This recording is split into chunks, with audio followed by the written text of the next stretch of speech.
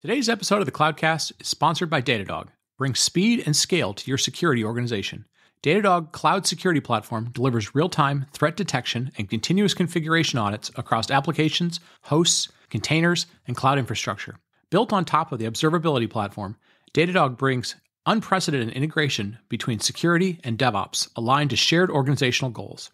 As a listener to the Cloudcast, you can sign up for a free 2-week trial to see for yourself how Datadog can elevate your cloud infrastructure security posture by visiting datadog.com/security-cloudcast. Sign up now and receive a free Datadog t-shirt. That's datadog.com/security-cloudcast. Cloudcast Media presents from the massive studios in Raleigh, North Carolina. This is the Cloudcast with Aaron Delp and Brian Gracely, bringing you the best of cloud computing from around the world.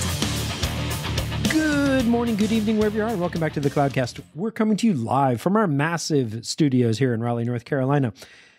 And we continue our look-ahead shows this week. Coming up after the news and the break, we've got a great look ahead into FinOps and cost optimization. If you have listened to this show back around KubeCon, when we were talking about KubeCon and some of the sponsors and some of the interesting topics, this was definitely something that was hot and continues to be hot. And so you will definitely want to stick around for that. In the meantime, I do have a couple news articles for this week. First of all, AWS has announced a massive investment into Virginia and the Virginia data centers. And AWS has always kind of had a sweet spot for Virginia. You know, it was the original data centers, and a lot of the services always got implemented there first. And they had announced they've already put in $35 billion and about 3,500 full-time employees in and across the Virginia data centers. In addition to that, the infamous HQ2, the second headquarters, was also announced in Virginia. And now they're announcing another $35 billion. This is another $35 billion in data centers, investments, and services and infrastructure improvements between now and 2040. So it's really good to see that investment into that area and to see this continue. Moving on to our second article, and I feel like if you haven't already subscribed to Cloud at Judgment Substack, you need to go do it because they make our news on a very regular basis. Fantastic article once again, and really interesting read. But the part that was interesting to me in this particular one that was linked is all about the upcoming economy in 2023, but also how we got here from 2020 to 2022. And how did so many companies went big during COVID? Why did they go big during COVID, especially SaaS-based companies? What was their thought process behind it? And then why is there belt tightening going on? And as they refer to it, a bit of a belt tightening double whammy. Really interesting insight in this, as well as all of the usual breakdown on a weekly basis that they do. For our third news article, Puppet. Remember Puppet? Past and current, great friend of the show. They were acquired by Perforce. I hope I'm saying that correctly, by the way. But what was interesting to me, they released, I just saw this linked in another article, a 2023 State of Platform Engineering Report. Yes, you heard that right. A Platform Engineering Report. It's the first one that I've seen so far. There's lots of states of DevOps reports and containers reports and all kinds of reports. This is the first one I've seen dedicated to platform engineering. I went and downloaded it. It's well put together. It's pretty lengthy. A lot of good data in there. They definitely spent some time on it. And if that is something that is interesting to you, or maybe you picked up an interest in it based off of our Look Ahead show, then definitely go check that out. And so with that, I'm going to wrap up Cloud News this week. And as I mentioned, coming up after the break, we have a look ahead for 2023 into FinOps with Matt Ray. It's our mission to give IT pros a break. So here it is.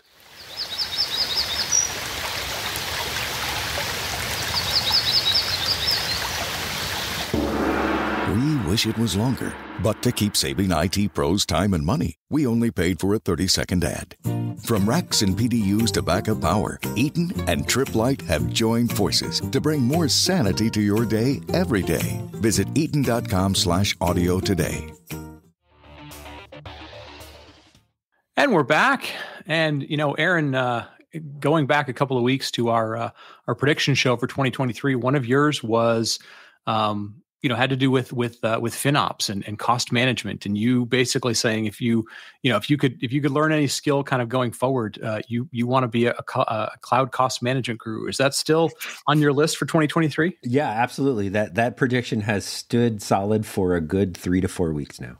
Nothing has changed in that sense. Well, that's a good thing because you are not yet a cloud cost guru. But today we actually we get a chance to not only bring on kind of what I feel like is a friend of the show, although we know all of his friends. We've never had him on the show, but also cloud cost guru. So really excited to have Matt Ray, who is at CubeCost, also one of the trio at Software Defined Talk, kind of what I feel like has become our best friends in the podcasting game. But Matt coming to us all the way from Sydney, Australia, which I want to highlight one thing before Matt jumps on.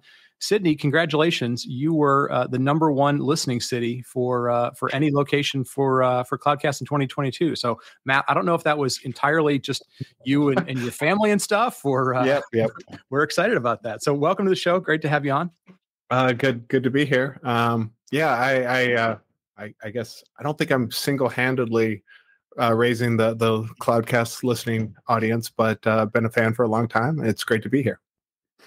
And this is further proof, though, real quick too, because when we had CubeCon, we had a running joke of like, Matt never saw Brian never saw Matt. Like, we didn't know if everyone existed. I managed to keep everyone together and got to see everyone, but now everyone's actually all on the same thread here all at the same time. So yes, finally together.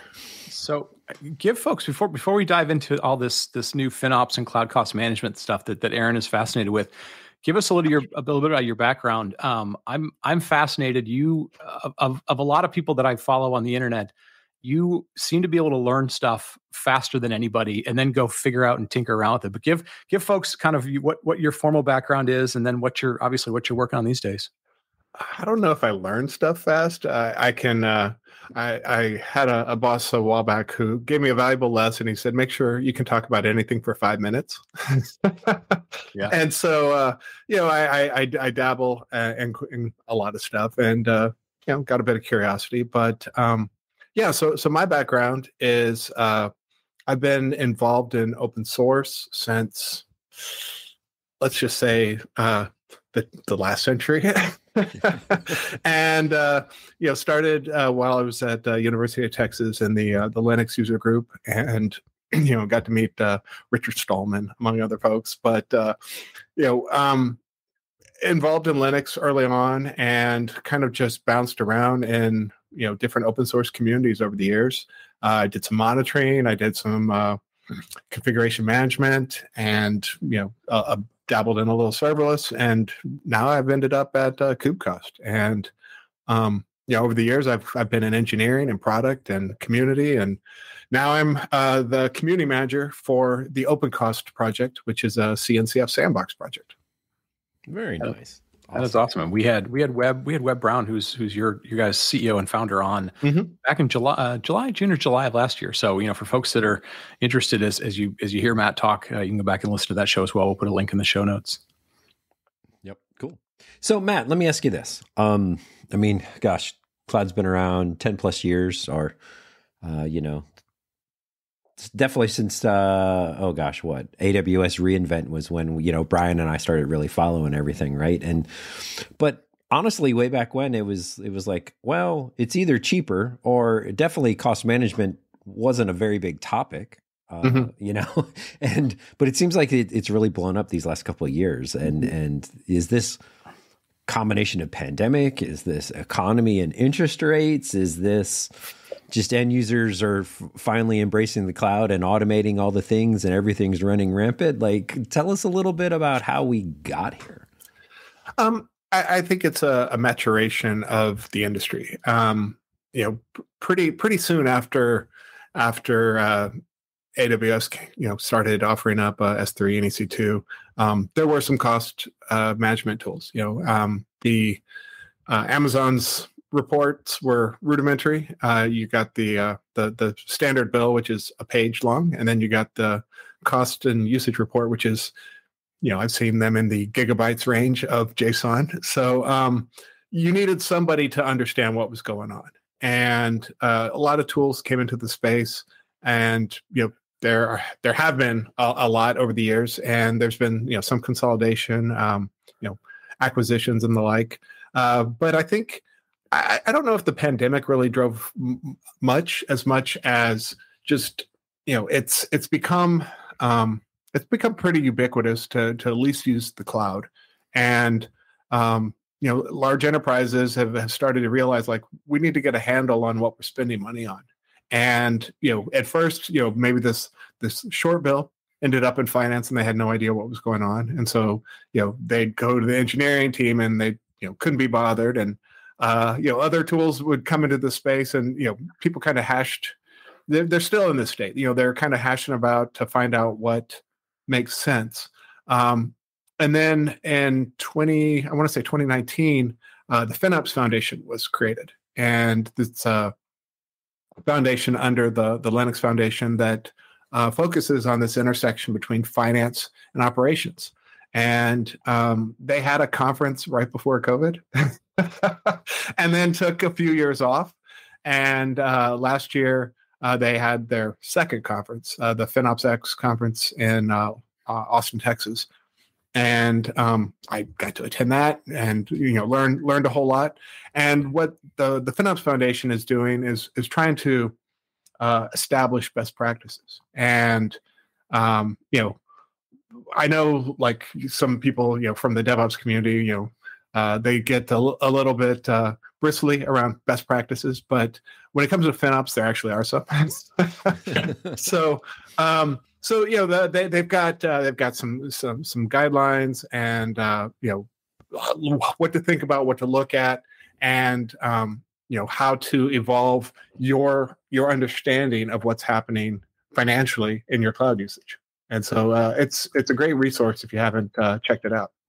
Yeah. What as you talk about those best practices, we'll link out to the stuff that the FinOps community has built. But, like, if you were to summarize those things for people, are they, do they build applications using good best practices? Does it have to do with, like, how often you're reporting things? I mean, like, how do we get from the, how IT people think about stuff to, how, kind of the financial people think about stuff in terms of best practices? Like, how do where do they go from that? How do they sort of structure that? Because you've got two worlds, two languages, two things that people are, getting measured on and stuff. Absolutely. So they present, they've got a model of how to think about these things, and it's kind of broken into different capabilities. What to be measuring, what to look for, how to respond to it. And, it's, from optimization of, the rate you're using it, the levels you're using it at, how your organization is thinking about these things, how you're tracking them. And then at each of those kind of capabilities, there are, different indicators you should be looking for, and you can start to kind of measure up, like, how well you think you're doing in each of those fields. And so they, when the FinOps folks talk about it, they talk about a crawl, walk, run, so that you have this maturity model of each of the capabilities, so you can kind of think about this ongoing process for how you deal with understanding and reacting to your cloud bill, because unfortunately, there's no silver bullets in this at all. It's a practice that you need to establish. Once you start to care about your cloud bill, you probably need to start thinking about having, a FinOps team, even if it's not, a dedicated team yet, but just people who are on top of this. And it's the intersection of finance and development. And so you're going to have engineers talking to accountants. Yeah. Well, and we kind of have been talking about the engineering side of this, over the years here on the podcast, but let's talk about the finance people side of this for a second. And I'm going through like my own experiences of like when I've had to deal with finance people internally in companies, and it's not always a pleasant experience at times, right? Because like they've got one thing in mind: how do I make this smaller? A lot of times, right? And so like, how do you get a finance person to like understand nuances of all the services and like something like this choice may impact the architecture, or this service may spike the bill or may not spike the bill? Like, how do you go about bringing that finance and engineering education together to understand the impacts? Yeah, that's a good question. So at the FinOps X conference, I actually did the practitioner training, and we had a section where they asked people to self-identify. Are you in engineering, or are you finance? And it was about 50-50. And then they had each team kind of write down words, that are specific to your domain. And, there were definitely things from, the engineering side when, I'm sure you guys have been through this, where you have to explain certain cloud terms to people outside the industry. What is virtualization? What are VMs? What are cloud instances? What are reserved instances? How do you get your head around all these things? What is auto scaling? What is serverless? And from the engineering side, you're like, oh, I got that. But then if you're coming from the finance side, you're going to come back with like, do you understand CapEx versus OpEx? Do you understand the way we do depreciation of assets? And, these are things that engineers don't care about. I mean, just in general, as a general rule, they don't really care about the finance side of things. So you need to get these folks in the room and have, the intermediary is probably going to be somebody like, your CTO or, CFO who are going to say like, hey, you're spending too much on this. What can engineering do about it? Or, finance says, we don't understand why this is so much. Is there, why is it this way? And maybe engineering, hadn't taken the time to look at it, or maybe they have a good reason. We're scaling these numbers up because Christmas is coming. We have to hit, certain levels. It'll drop down in January, don't worry about it. But you need to have this, constant dialogue between those teams, because engineers left unchecked they'll burn through a lot of money fast, and finance, if they got to rule everything, would turn everything off. Yeah, I there's part of me that's envisioning the conversation at Office Space where they go, Bob, what do you do around here? And he goes, I take the requirements from this group to that group, and they're like, yeah, I don't know about that. I do wonder, when you get into, especially, and I think about some of the interactions I have with finance where they want to talk about things in ratios. So I can imagine they're going, okay, well, we want to know like the click to cash ratio, how many of these things, and you're going, dude, the reason all this stuff is on the bill is because I'm trying to build, 4 nines of reliability. Like, I'm not thinking about clicks. I'm not thinking about the revenue. I'm thinking about this. And you get weird situations where, they have certain metrics and ratios and things in mind. And you're sort of working on something that you're like, I'm making something as good as I possibly can, but it's not going to show up in your thing. And I don't know how to rationalize those two things. And I imagine there's probably a lot of those conversations because, whether you're worried about revenue or whether you're worried about cost are two very different things to accounting people.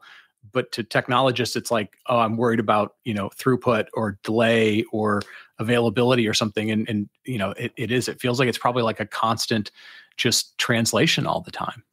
Yeah. Well, ideally, somewhere inside your business, you should be able to identify the numbers that your business thinks about. The unit economics of, hey, we're selling this many widgets or making this many reservations. And, that's something that, the business side of it understands, where you can say, our business is making these, selling those, what have you. And engineering can wrap their minds around, well, that number goes down if this happens, or what are we doing to move that number one way or another? And just like everything else, you can start to track that. And if you can agree upon those unit economics for the business, well, then hopefully you can come to some sort of agreement to, do we need 5 nines? Maybe you don't. Maybe you're Southwest Airlines. But but if you can agree on those numbers, then you can start to make concessions in certain areas. And sometimes you're going to actually end up spending more money. Hey, we actually need to make these numbers go faster. And finance, they're not always the people saying no. It used to be operations says no, then people started blaming finance. People are going to say yes if you're making the business more money. Right. Yeah. Right. Mm-hmm. How do you find teams put together these FinOps teams? I mean, is it sort of grassroots? Is it the first time the bill shows up and somebody freaks out? Like how have you seen things evolve? What are some common mistakes? What are some kind of good things you've seen people do? I've seen everything. So before I switched over to being the OpenCost community manager, I was a technical success manager, and so I was dealing with the folks using our product, and inevitably it would be someone pretty technical. I mean, KubeCost is Kubernetes cost management, so we're already kind of in the deep end of the technical pool. But a lot of the times, it was an engineering manager or a team lead or a director who had been given the mandate of like, we need visibility. And, some of them were parts of larger initiatives where, they had standing meetings with finance and they were taking the numbers out of the tools and pushing them into, BI tools like Crystal Reports or, Tableau or what have you. So definitely you see some people are more at the enterprise end where, there is a finance team who, has a regular cadence of reviewing these things. And others were just engineering that, smaller startups that this became another dashboard. They were looking at cost anomalies. They wanted to see how fast things were being spent. And that's an easy feedback loop to start looking for optimizations too. So, there's not one size that fits all, but what we're trying to do at KubeCost, and especially with OpenCost, is like turn this on by default. With OpenCost, it's a CNCF project. So the goal there is to just, if you're running Kubernetes in the cloud, you're going to use OpenCost so you see your numbers, just so because a lot of people just don't know what that is. And you can't wait a month for your bill. Yeah, that's a great point. So, and I do want to dig into OpenCost, but one final thought on resources and teams. And it almost seems to me like, okay, yeah, one of those keys is being able to be an expert in one area and then being able to translate that into the other area, right? Like you got the engineering side translated into finance or understand what it means in finance and vice versa. But does that almost seem like, okay, there's a high barrier to entry to this of like, because you need to be an expert in one area to be able to translate to the others? Like, how does somebody newer get started in something like this, or can they get started in something like this? Because now you got to learn two sides at once, right? Well, you don't have to become an expert in both sides. That's you have to be open to having the conversation and learning something. As I mentioned, when we had that training session and they broke the two teams, then it became a matter of okay, you wrote down serverless, now explain it to your mom, right?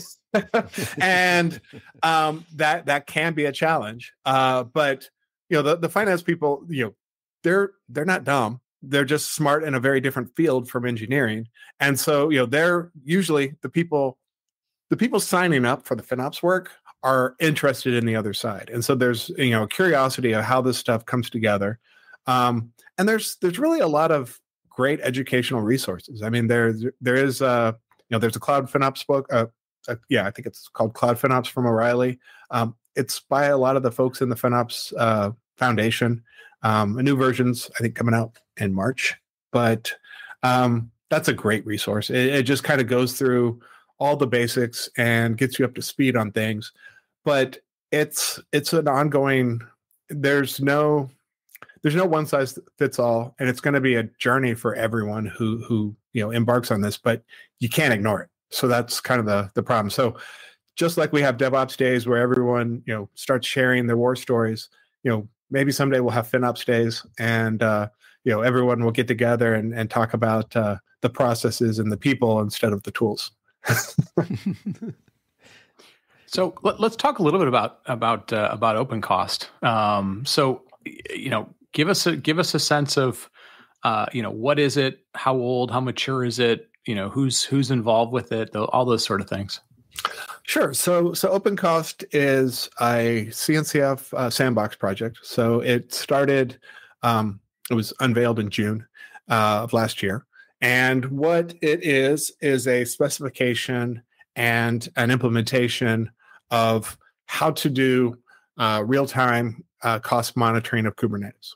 In a nutshell, that's the current scope of what it does. And so the specification was hashed out by folks from KubeCost and AWS and Red Hat and Google and a couple others, and it just talks about how we actually measure these numbers. What is idle? What is how do you split a workload on an EC2 node that's running between different namespaces? And so the specification is a good reference for understanding how we actually measure these numbers. And then the implementation was the core engine of the KubeCost commercial product. And so it's not new. It's been around for 3 or 4 years, and it was open source prior to being contributed to the CNCF. So it's got dozens of contributors already, and it if you are running on AWS or Azure or GCP, even on premises, you can just turn it on and start getting numbers that reflect the on-demand pricing for your Kubernetes deployment. So it's going to talk to the Kubernetes APIs, Kubernetes the metrics.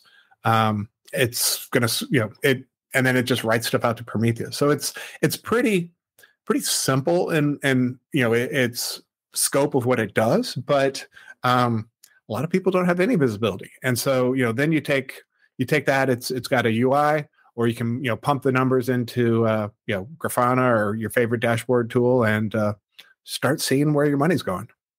And if somebody does, whether it's KubeCost or OpenCost, turns everything on, what are some of the things they typically find first, or what's some of the most enlightening things? What they the typical things of like, oh wow, I did not expect that.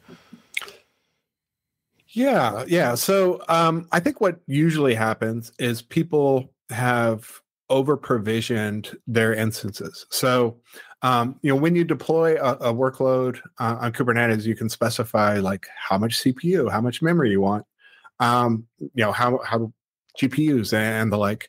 And generally, that's not being consumed. And so what we show in the UI and through the kubectl CLI is you can see the idle, and the idle is usually a lot higher than people expect. Most when I was working on the commercial side of things, most of the customers, they were using less than 10% of what they had allocated, and so the easy wins, of course, are turn stuff off. Maybe you've got too many nodes running your Kubernetes cluster, but then also go back and check, what you're specifying your requirements are. Maybe you've got an Nginx node that you said it needs 2 gigabytes of RAM, and it actually needs like 128 megabytes. So you see a lot of that. You definitely see orphaned workloads, things that are just kind of running but not receiving any network traffic. The KubeCost UI has a lot of optimization recommendations where it generates these reports of where you're spending your money and not actually doing anything with it. But with OpenCost you can find those numbers, and the idle number to most people, within 2 or 3 hours of turning it on, you can start bumping that number from less than 10% to 20 or 30% utilization. And in some cases there actually are rationales for having a lot of unused capacity. Maybe you've got really spiky workloads and you got to keep it below certain percentiles. But most organizations have a lot of workloads and they just over allocated, and so you can quickly knock a lot of EC2 off the budget that way. Yeah, makes sense. I'm curious, as you've gotten more into this. I mean, you've got a background when you were at Chef for a long time, so you were involved with all sorts of things, but you got into different application patterns and you've seen big ugly applications and small microservices. Like, do you feel like having that background of really kind of understanding what architecture looks like and those things has helped you, or do you feel like this is an area that most sort of technologists can kind of pick up, because if you can work your way through spreadsheets and you can do math, it's just it's another way of doing. So like how much does really understanding the applications apply, or can you kind of just apply the best practices? Actually, I think the best practices are pretty good. I mean, I definitely saw a lot of crazy stuff in my days at Chef, and but what I've seen on the KubeCost side is, first off, I'd almost never seen multi-cloud in the wild. Yeah. Which I mean, and it's probably a selection bias of the customers of KubeCost. But we've got a lot of multi-cloud customers, and I think Kubernetes enables that. It makes it easy to migrate your workloads between different clouds, ostensibly, and so I have seen customers across 3, 4 public clouds even, and on premises, and so that was an eye-opening thing. But what hadn't changed is you see a lot of enterprise applications that have been moved repeatedly, from physical hardware to virtualization to containers into Kubernetes, and they haven't really been re-architected. But it doesn't matter, because they've got well understood usage patterns, and so a lot of people aren't really fazed when they see like, oh, we've got 60 applications running in our enterprise, and these 30 they're chewing up a lot of, they're over allocated, but we could probably fix them, and nobody really blinks an eye because they've been running them for years. And so it's okay to turn the knobs down on those things, which is good. Nice. Well, so Matt, let me kind of close out with this then. So again, we're calling this kind of our look ahead show. What is, take out your crystal ball for a second. What are some areas for cloud cost management that is either interesting to you personally, or you think is going to be an upcoming trend in 2023? So I definitely think, I'm a skeptic of the phrase AI, but ML is actually where it's at. Machine learning makes a lot of sense for some of these workloads. Sometimes it's just fancy algorithms, but if you start looking at usage patterns, you can automate a lot of the sizing of these workloads on Kubernetes. It's slightly more scientific on Kubernetes than it is, with a bunch of VMs, because they've got APIs. You can dynamically adjust these things, and so I think that's going to be an active area of development and engineering, is just dynamically resizing workloads based off of utilization and using ML or algorithms to observe those patterns. I think that's going to be really useful, and that's something that OpenCost is just an a monitoring tool. It's a monitoring tool, right? Fancy Nagios. Yeah, it's Nagios for your Kubernetes costs, and so it's providing that data, and what you do with that data is kind of the next step. And so definitely seeing people taking that, feeding into bigger models, KubeCost does the same. Other folks are welcome to use OpenCost to do it. We're just trying to standardize how you monitor that stuff. And I think in the upcoming year for OpenCost, it's a new project that already has a lot of capabilities, but hopefully we're going to be expanding into off cluster resources. So your Kubernetes cluster is using RDS. How do you measure that? It's using S3 buckets, or it's using Cloud Query. We want to be able to track that too. And so I think that's something that is likely to be on the radar for OpenCost for 2023. Good stuff. Good stuff. Well, Matt, thank you for everything, man. It's like we love having folks who've been coming on these look ahead shows. I think the uptake from people has been really good, but it allows us to take a big topic, kind of dive into it, dig into it, and then kind of hopefully give people a sense of where it's going to go in 2023. So, any good resources that as you were getting started in this, you'd recommend to people, or recommend to our audience in this space? If you're new to FinOps, start at FinOps.org and the O'Reilly book. That's the 1-2 punch for most folks. If you want to get a hold of me, I'm happy to talk through things. I'm a talker, so always happy to chat, especially if it's about OpenCost. Good stuff. Aaron, you want to wrap it up and take us home? Yep, absolutely. So, Matt, thank you very much for your time. And on behalf of Brian and myself, thanks everyone for listening. Also, if you're enjoying the show, please leave us a review. Please tell a friend. And that is it for this week's Look Ahead show. And one last thing. Matt, go. Yeah. If you like talking to me, or if you want to talk to Brian and Aaron, they're hanging out over in the Software Defined Talk Slack. So we do have a Cloudcast channel over there. Come hang out with us over at Software Defined Talk and catch up with Aaron and Brian there. Oh yeah, that's right. Absolutely. And it's funny too. I will openly say this. I've mentioned more than once on the Cloud News that we do every week, because I tend to pull some links from there, and we all do. Definitely great discussions and way to stay on top of everything. So definitely invite everyone over there.